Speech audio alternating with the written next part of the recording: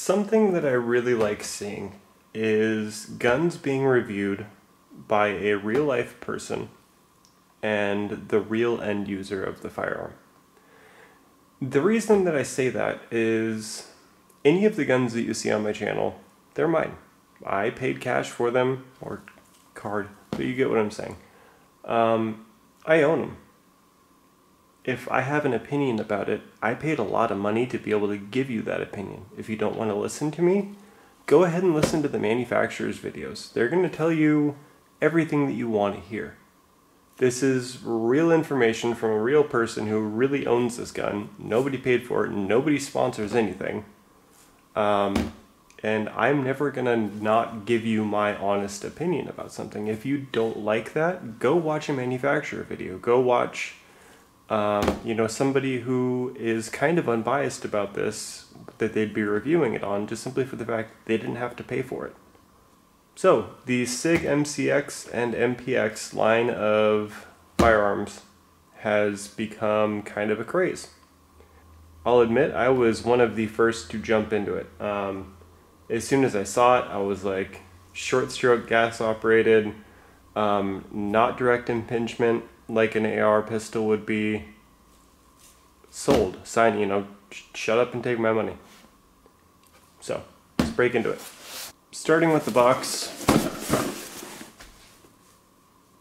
there's your price point. Right around 2,500 bucks. So, the Rattler is a few $100s more expensive, actually $6-ish $100 more expensive than the Virtus. Why?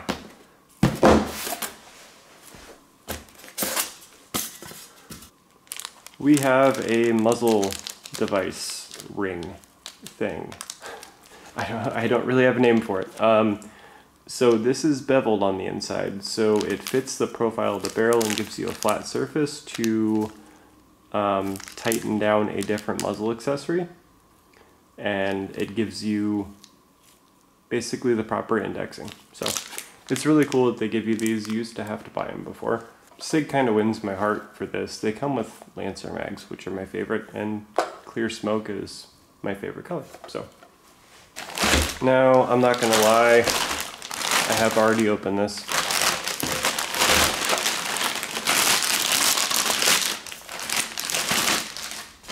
Alright. And there you have the Sig MCX Rattler. Alright, before we look at differences, let's look at just general features of the Rattler. I am running Troy sights already. No, it didn't come with them. Sig, the first generation of the MPX, came with folding iron sights. They no longer do. Same story here. You will not get sights from the factory. It's kind of a bummer, and a very quick $209 to add these. So we have forward and rear QD swivel mounts. Same on the other side. These are 1/3 turn in the front and full spin in the rear. So when you get locked in, you only have about that much movement in the front, and then in the rear it can spin freely. Features that immediately pop out: ambi mag release. On the other side, you'll notice a much bigger profiled mag release. I think Stoner initially should have done this, and I think all ARs should have this. You'll notice that it is actually covered by the flares in the lower receiver, so it's not something that is easy to bump, being oversized and accidentally drop your mag. However, it's incredibly easy to just index and get. I mean, you can be really, really sloppy just slapping your finger on it. The other thing that I like too is being able to have the option to strip a mag out by using your thumb. I think having this here is a cool feature. I don't know that I'll use it like that. I'm so used to the battery of operations of a standard AR that I can't really get over, the way that I was trained to use them. So it is a cool feature. I may implement it, but I would only do that if I was training to solely run an MCX or MPX, and that for me is actually not the case. I still run AR platforms and other similar platforms, so I don't want to get myself in the habit of using my thumb to pull the mag, but it's kind of really irrelevant, I guess. Alright, another big feature is having an adjustable gas block that's very easily accessible. These guns were designed with a few very key things in mind. One of them is modularity, in which you can change barrel, length, and caliber. It's my understanding that they just came out with the 6.5 Creedmoor variant, which is pretty neat. One of the things that they really wanted to have was full auto capability, as well as suppressed. They hit the nail on the head with that one. I think this gun runs great for either. While I have not personally shot one of these full auto, I have a lot of friends who have, and they all reported great things about it. Take that for what it's worth, I guess. So if we look at the Rattler, and then we look at the Virtus, you'll notice right off the bat that the Rattler is significantly smaller, all with about the same capabilities. So in looking at the Virtus, this has ambi, ambi. So despite upgrades, what's the real difference? I mean, the Rattler is smaller, lighter, in my opinion a hell of a lot cooler looking, but I mean, you have a 7.5 inch, I believe, barrel versus 5.5 inches. Both have a 1 in 5 to a straight. This one's obviously been outfitted because this is one of my primary personal defense weapons, but we're about to do the same on that Rattler. So the Virtus is about $600 cheaper. Differences being not much. Longer barrel, it's a little bit heavier because of that, obviously. So you're gaining a little bit more velocity, not a whole lot. Controls are the same, everything else is damn near identical. This weapon does have a loaded mag, however it is not hot. I'm running the oversized Geisley charging handle, Troy folding battle sights front and rear, and the Aimpoint Comp M5 in a KDG side lock. This has been a great weapon system for me. I've really enjoyed shooting it. It's everything I could ask for. So there's the side-by-side of the Virtus versus the Rattler. Where does the $700 difference come into play, this being the more expensive of the two? These are right around 2,000 bucks. These are anywhere from 25 to 28 depending on where you're finding them. You might find them cheaper, at least in Washington State. You can't find these for under 2,500 bucks. And if you can, congratulations, I don't really care. You don't need to send me a link. So obviously I thought the Rattler was worth the $2,500. Being as I own the Virtus already, it's kind of a testament to the fact that I definitely thought it was worth it. So here we have a rifle caliber carbine that's relatively short. And here we have a pistol caliber carbine. This is the Sig MPX. This is one aspect of the MPX that the MCX does not have. And I wish they would have carried it over, but they didn't. Both the Virtus and the Rattler take a special trigger. The MPX is supposed to as well. However, again, the TacCon 3MR trigger has ran great. When you're in the 3MR position, you do get finger slap, and it feels really reminiscent of a Mac 10 or a Mac 11. It hurts. So one thing to keep in mind, I don't ever actually run the 3MR setting. It does in fact work with the MPX. However, it's a waste of ammo trying to get it to do something that you should be able to do with a competition trigger in the first place. So I didn't put the 3MR in here thinking like, oh, I'm gonna be the coolest kid ever. It was more of a, this is a spare trigger that I had sitting around because it's kind of a joke and I didn't want to put it in any of my ARs. So it's better than the stock trigger and it's run reliably. Is the MPX better than any other pistol caliber carbine? Nope, never said that and I never will. This would be another great option. This is obviously an SBR and I can't conceal it, but tape switch up front. It powers my D-ball. This is both IR and white light. And this is night vision ready. This would be for, yeah, I got nothing. I'd be lying if I said I had a practical application for this gun. It's cool, it's fully night vision ready. I'm usually carrying a Glock, so having the 33 round Glock mag is pretty cool. Further than that, it's kind of a novelty to me anymore. So, we're not here to talk about the Vector. But if you guys want a video on it, I'll more than gladly do one. What does the pistol caliber carbine replace? For me, the answer is nothing. There are roles that it can fill that's something like a full-size 1911. For you dickheads who said that I didn't actually have a TRP operator, here you go. Yeah, here you go. Love this gun. Obviously, you could probably think of a hell of a lot more places where this would be much more practical than this.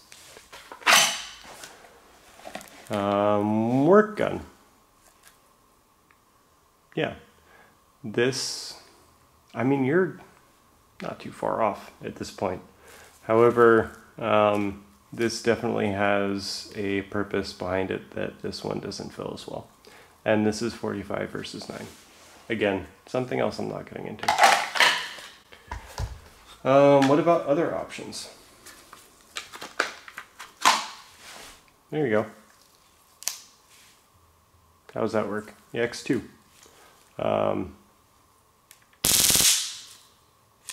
Definitely has a place. I could see the MPX and this being implemented as a unit. I could see something like this and, I don't know, something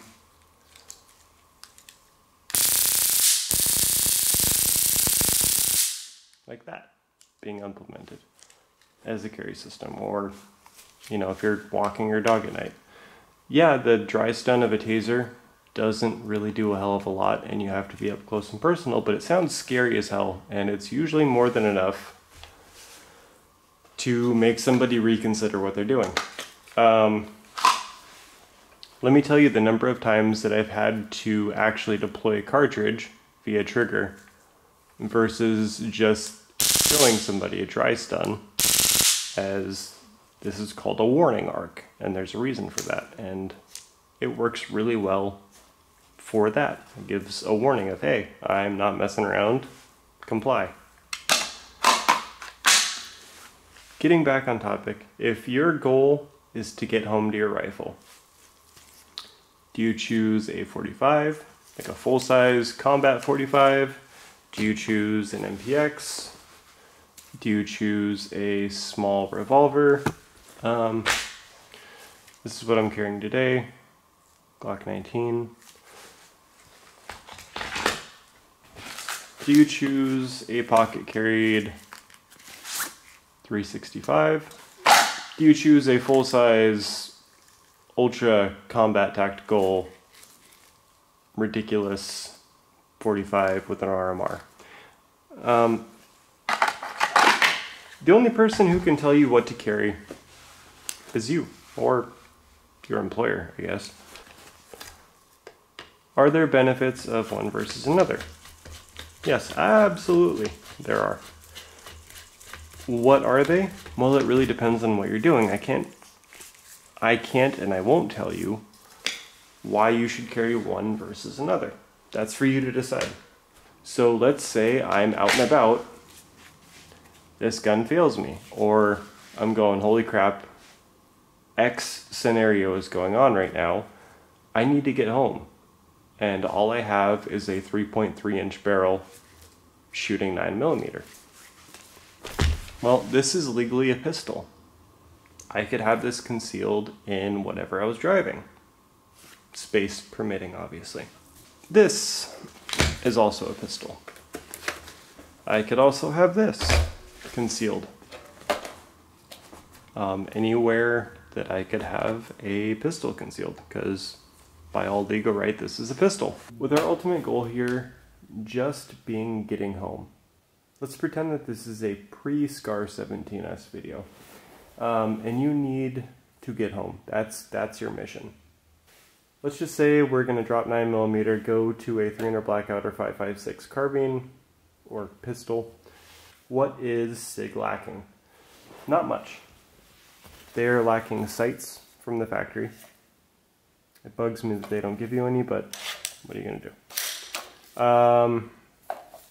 If you're anything like me, you probably don't like having around in the chamber of a AR platform or AR style platform. I would much prefer just be able to rip on that charging handle and go to work from there and not have to worry about a negligent discharge with a 300 blackout. However, the SIG charging handle leaves a little to be desired. There's knurling, but not a ton. And if you're trying to get at it from the side, you're going to hit your pistol brace before you actually complete that cycle stroke. For me, it's not big enough, and I prefer more purchase, but nothing too ridiculous. So,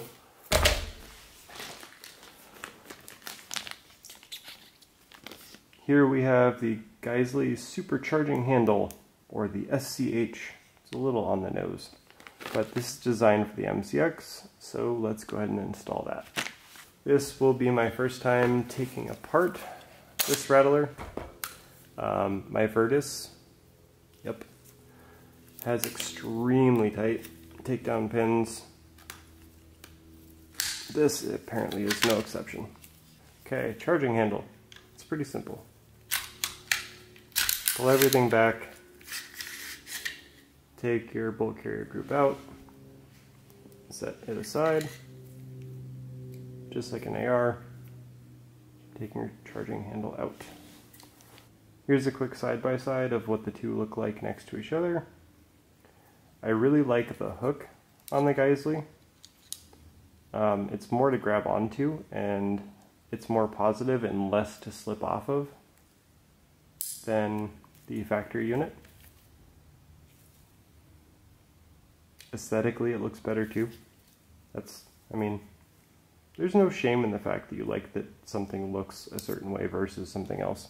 It doesn't always have to just be functional. So in goes the Geissele. Stick around until you find that cutout spot.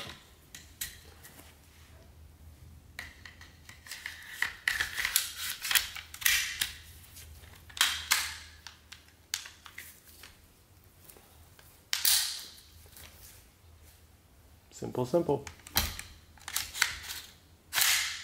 Much easier to grab onto.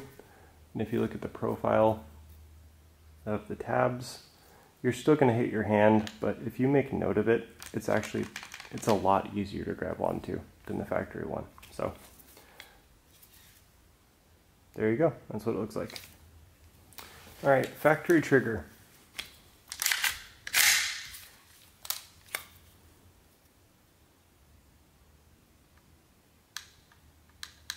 Yeah, already gross. Yeah, it feels like a standard, just combat AR trigger. I mentioned this already, I believe. These do not take standard AR style triggers. They are a proprietary trigger. That's one hit that I'm gonna have to give the MCX and MPX, is the fact that you can't just run your favorite AR trigger. However, my favorite AR trigger is a Geissele trigger anyways. So this is the MCX SD.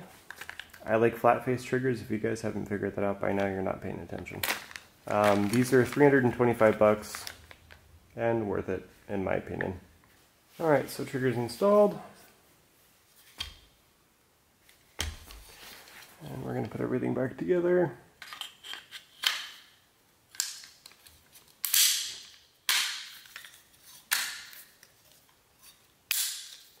So function test, selector moves, pull the trigger, nothing happens. Nice clean break. Check our reset.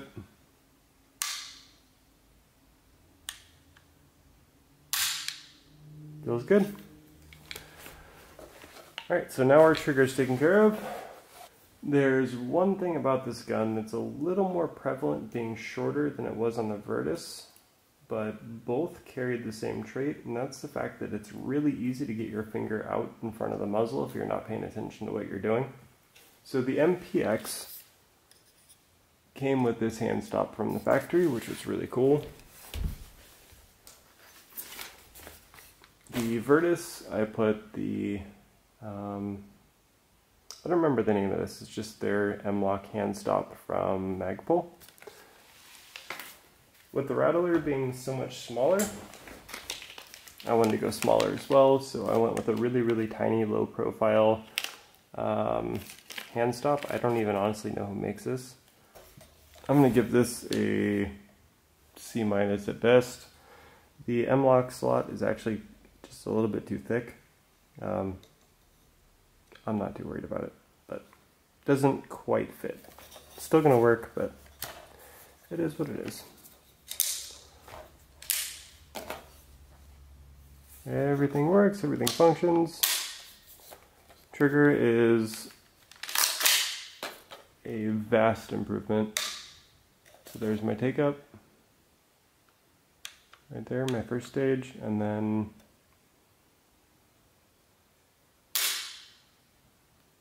super crisp. Love it. Now, the only other thing is a red dot. Being as I have 5 or 6 300 blackouts, and I primarily plan on carrying this one, I'm actually just going to go ahead and take the Comp M5 off of my Virtus and just run the Virtus with the battle sights. So let's do that really quick. On the Virtus, I'm running the Comp M5. It's sitting in the KDG side lock. There's a little tab on the back. You push down,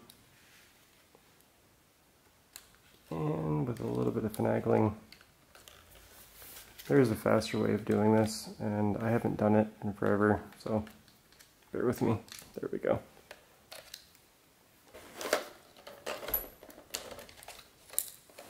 So that was removal.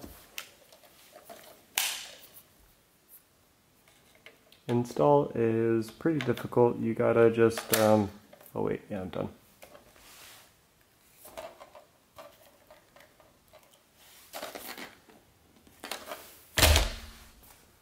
So the answer is no. I cannot co-witness with these sights. In order to be able to, this rail would have to be a lot lower, and getting your cheek weld on a wire stock like this is, it's not painful, but it's not the most comfortable thing in the world. So I like the height of this riser and mount, I guess. And worst case scenario, if I actually needed my backup sights and for some reason my aim point was to die, which I don't see happening. So if anything was to happen, I actually needed my backup iron sights, it's as simple as folding them down and wiggling this around and rolling it off. And then from there, irons. Simple.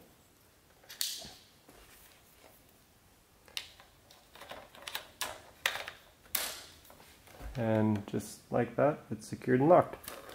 And it's very secure, very locked. I've never had this change point of impact, ever. So, trigger upgrade, Comp M4, backup iron sights that don't co-witness, but they're there if I need them, and an oversized charging handle. So overall, I'm really happy with this build.